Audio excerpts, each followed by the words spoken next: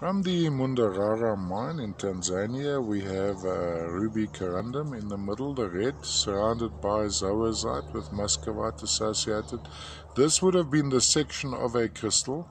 There's a touch of ruby popping through there, corundum ruby. Form is rather typical to the corundum, going thinner, narrower, fatter, and then it would have gone maybe up to here, thinner down again. Lovely color contrast, the red and the green. That's all from the Mundarara mine in Tanzania.